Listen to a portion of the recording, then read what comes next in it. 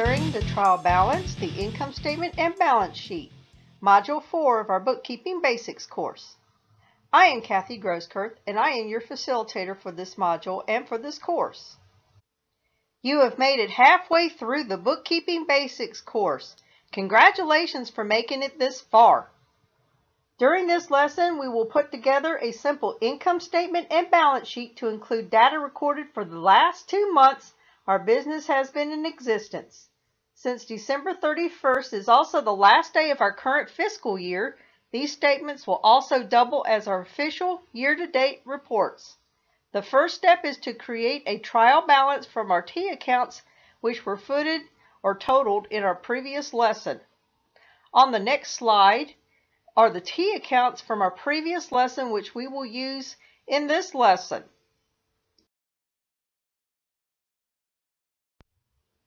Here below are the T accounts with the footings from our previous lesson which we will use in this lesson. The same diagram is also included on the first page of your handout.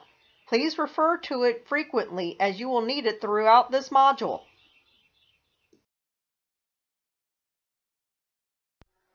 In a manual bookkeeping system, there are 4 steps to prepare your financial reports. We list those here. The first step is the most crucial, preparing the trial balance. If the trial balance does not balance, we must go back and find and correct any errors, because everything else you do from that point on hinges on your trial balance being correct. Step 2 is preparing the income statement to determine your net income or net loss. Step 3 is preparing a statement of owner's equity. This statement determines the increase or decrease in owner's capital as necessary. And the fourth and final step is preparing the balance sheet, using the new owner's equity figure computed in Step 3. On the next slide, we start our discussion of Step 1, preparing the trial balance. Now we're ready for Step 1, preparing the trial balance. In a manual double entry bookkeeping system, a trial balance is an important step in preparing the income statement and the balance sheet. The trial balance helps us make sure all debits equal all credits, thus ensuring our accounting equation remains in balance. If anything is out of balance at this point, we will need to make the necessary corrections before we move on to the next steps in creating our financial reports. On page 2 in your handout is an incomplete trial balance for Bookkeeping Clean and Simple as of December 31st, 20XX. Be sure to refer to the diagram on page 1 in your handout to complete the trial balance before you move on to the next slide and check your work.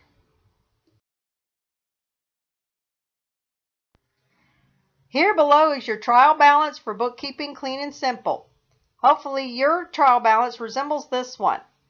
All the figures were pulled from our T accounts diagram on the first page of your handout. Once you plug in the numbers where they need to go, you add up all the debits and then you add up all the credits. If you do this correctly, your debits should total $26,800. Your credits should total $26,800. It's imperative before you move on that everything looks as it does here and is in balance. And now we move on to Step 2. Preparing the income statement. The income statement addresses the equation revenues minus expenses equals net income or net loss. There are only 2 income statement accounts on our trial balance, so it will be a short document. In reality, there can be several revenue accounts as well as several expense accounts. For our diagram here, you see that we have service income of $6,500 for our revenue. For expenses, we have rent expense of $1,000. We subtract our total expenses from our revenues to arrive at our net income figure of $5,500. It is important to remember that a net loss will be displayed either in red or in parentheses on your document. Also remember that a net income increases our owner's equity account at the end of the fiscal year, whereas a net loss decreases our owner's equity account at the end of the fiscal year. Fortunately, we earned more than we spent, so our owner's equity account will increase by $5,500 as indicated on our slide. Now we are ready to tackle our next step, preparing the statement of owner's equity.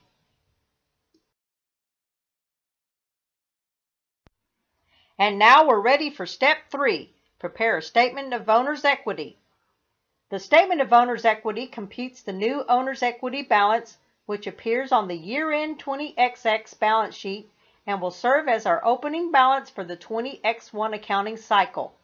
Since our business started in November, we use the November 1st date for our beginning capital balance. Otherwise, the start date is the first day of the fiscal year cycle, which is January 1st for a calendar year fiscal cycle.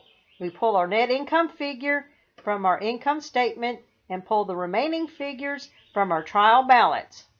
In your handout, you have an incomplete statement of owner's equity form. Please be sure to fill that out and make sure it matches what's on the slide and that you understand what you're doing before you move on to the next step. And now we're ready for step 4, which is the final step in this process, preparing the balance sheet. With our new capital account balance computed, we can complete our balance sheet for year-end 20XX. Remember, we pull the information from our trial balance completed earlier, except that we now use the new owner's equity balance from our statement of owner's equity. In your handout is a blank form where you can complete the balance sheet yourself. Please take the time to do this, compare it to what's here on the slide, and make sure you understand what you're doing before we move on to the next module. Congratulations for completing Module 4, preparing the financial statements. You are now 2/3 of the way through the Bookkeeping Basics course. The last 2 modules pertain to recording transactions in the General Journal and relating those entries to entries in QuickBooks. Again, congratulations for making it this far in the course.